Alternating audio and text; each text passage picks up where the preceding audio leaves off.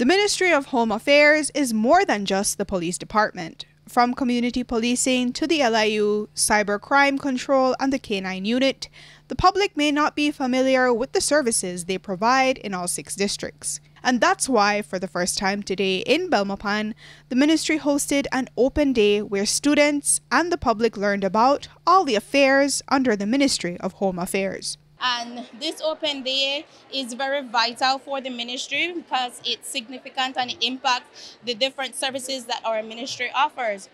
As you know, we have a host of the different departments that falls under the Ministry of Home Affairs. And today we have the Belize Police Department. And under the Belize Police Department, there are several different units. So we have community policing, police out here. We have the tourism police. We have tips and trafficking. We have the different operations unit like K9 and so forth.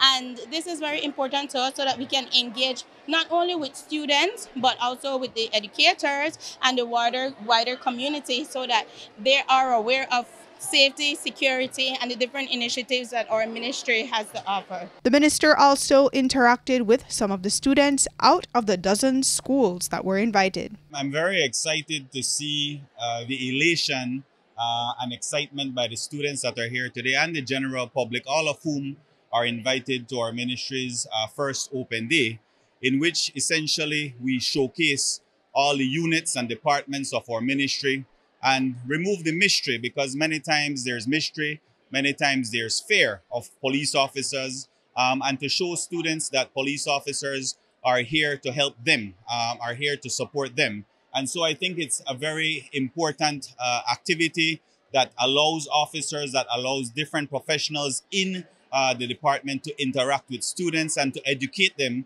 on the various services that we have to offer. So what services does the ministry offer? We spoke with the representatives from some of the booths on display, and here's what we learned from the policing unit, the anti-trafficking in persons unit, and the leadership intervention unit. We have a total of 9 different units out here today. We have the cybercrime, we have ATIPS, that is anti-trafficking persons, domestic violence unit, community policing, K9 unit, and the tourism policing unit, and several other units. The purpose of us being out here today is to tell people what we have to offer, how they can access what we have to offer. We oftentimes see people need to access certain resources and certain services, but they don't know what to go, and this open day is all about today. Well, the scope of work that we do, we have a mandate to investigate all suspected trafficking persons cases in the country. We do have a staff of 8 full-time police officers attached to the unit to cover the entire country, and that would include the Keys and the islands as well. So today we're teaching kids a bit about the work we do, trying to tell them to stay away from the life of gangs and gun violence.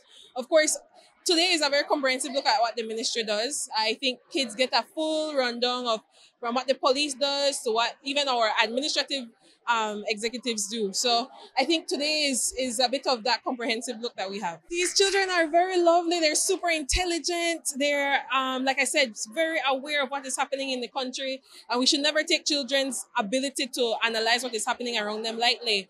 So that has been most exciting for me. My team of officers and my interns are here doing a great job. So that has been very fulfilling for me to watch children, because quite often I don't get to interact with children. Jo Marie Lanza, 7 News.